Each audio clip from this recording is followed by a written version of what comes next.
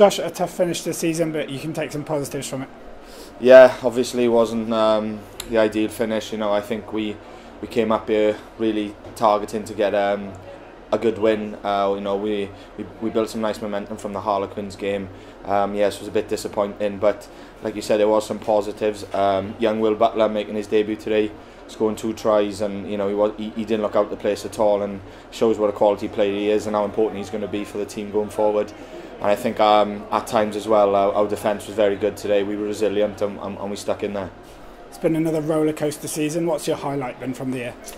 Yeah, we've had some ups and downs, struggled a bit with consistency, but I think you can't look any further than Tigers away for me, because with the history there, without winning for 122 years, it's a fantastic result for us, and Welford Road is known as a really tough place to go, and we went there and got the 5 points. So personally, my highlight would be winning at Welford Road. Yeah. You scored 13 tries in the Premiership campaign and finished joint top scorer. How much does that mean to you? Yes, obviously very nice. I would have never said I would have scored that many tries at the start of the year, especially with the way we started.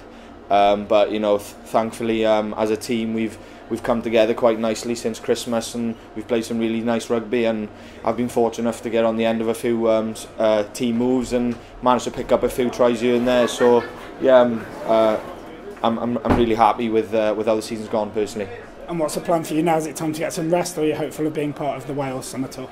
Yeah, definitely. I think that's the next target for me now. The squad is released next Tuesday, so just going to sit and wait, hopefully, to get announced on that. That would be a really nice touch to end the season, to be able to go on tour with Wales, something I haven't done before, and it's something if I get the opportunity to do, really looking forward to it, and hopefully take my chance out there.